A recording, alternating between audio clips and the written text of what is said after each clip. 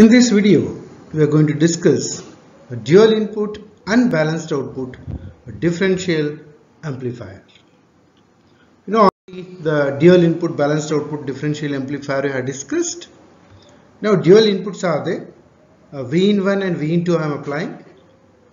Unbalanced output, instead of taking output in between the C1 and C2, I am taking output between the C2 and the ground.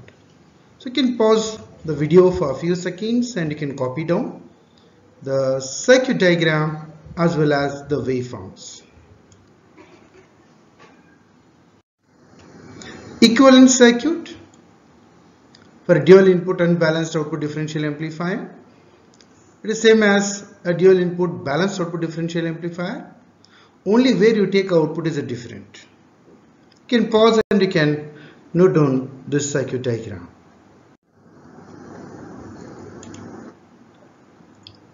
Try to note down R in 1, V in 1, RE, emitter 1, emitter 2. Pause the video if you want. Voltage gain equation will derive. Let us assume I1 equal to IE2, RE1 equal to RE2 equal to RE. Writing a KVL for the loop 1 and loop 2. Where is the loop 1? So take this as a loop 1. V in 1, R in 1, RE, RE. Write the equation. V in 1 minus R in 1, IB1 minus RE, IE1 minus RE. I have I1 plus IE2, both currents are flowing here. Another loop, I have this, and it is almost same equation, but instead of V1, now I have a V in 2 source.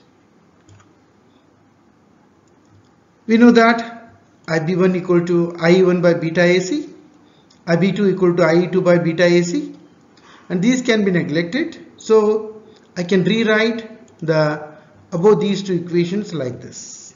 You can pause the video and you can copy down.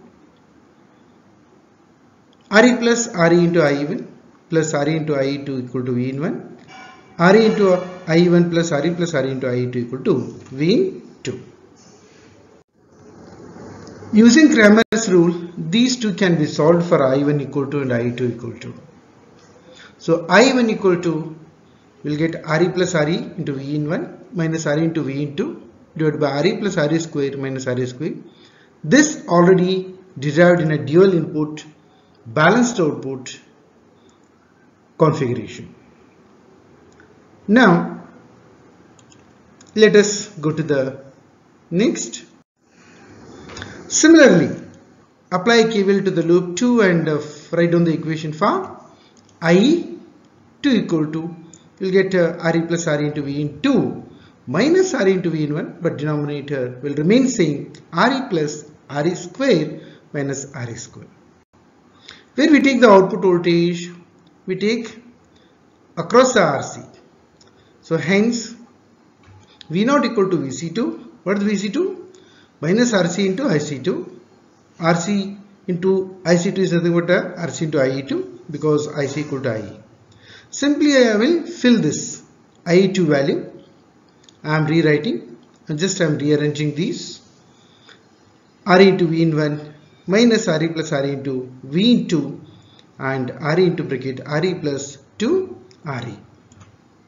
You can pause the video and just go through once again.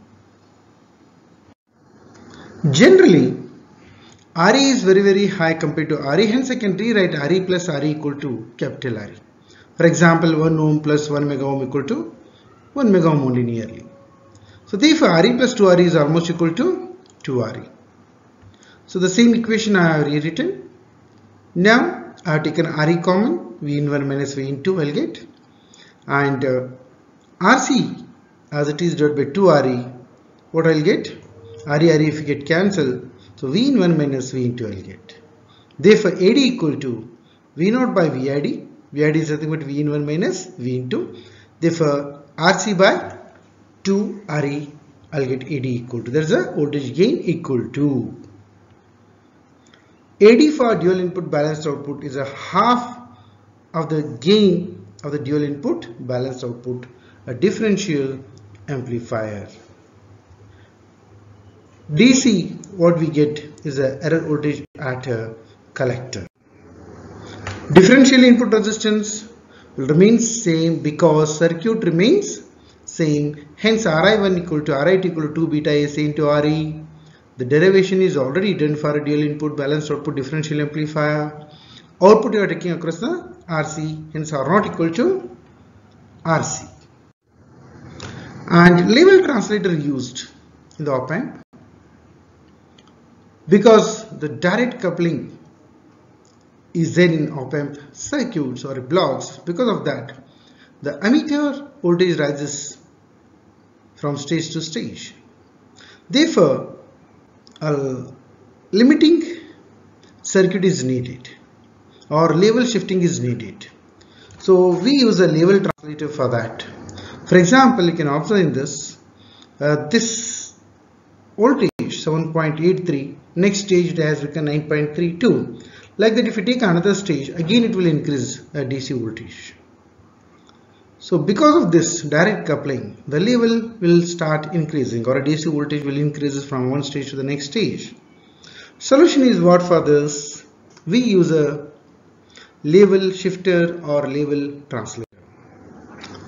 What it does, it shifts the output DC level to the 0 volts. This one simplest circuit is given.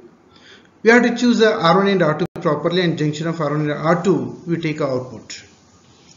And for better results, instead of only R1 and R2, we can use a emitter follower with a diode current bias or a current mirror can be used.